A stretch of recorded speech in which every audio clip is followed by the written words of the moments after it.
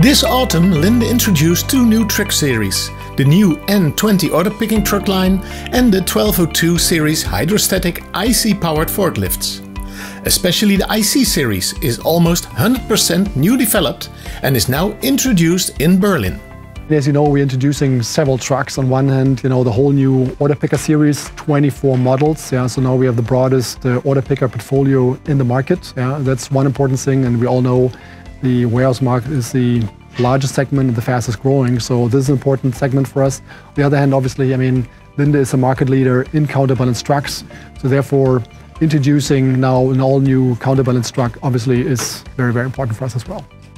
I think the specialty is that we made everything new, starting from visibility, over reliability, efficiency, and last but not least, connectivity, because that's the first Linde truck which is 100% connected, X-Works.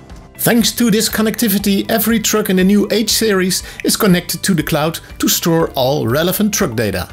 The cloud connection is also used for updates and remote monitoring for better service and maximal uptime. Furthermore, the new H series stands out for its improved step-up, increased cab space, improved visibility, easy service, higher side impact protection and new modified hydrostatic driveline.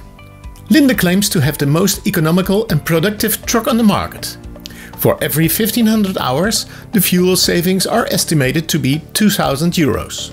The biggest advantage is our hydrostatic drive, and we improved it again because we introduced now a V+ displacement pump which has a higher volume.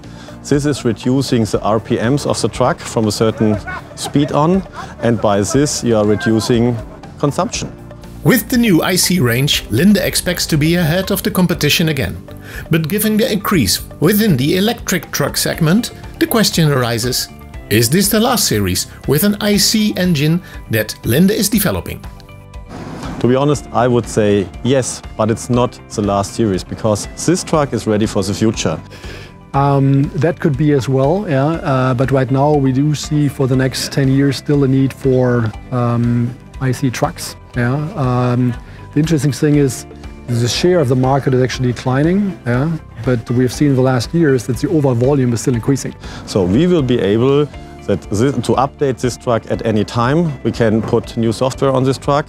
For sure, if a new exhaust legislation comes, we will have to do something, but then we do not develop a new truck. We will update this truck and we will keep it running as long as it takes.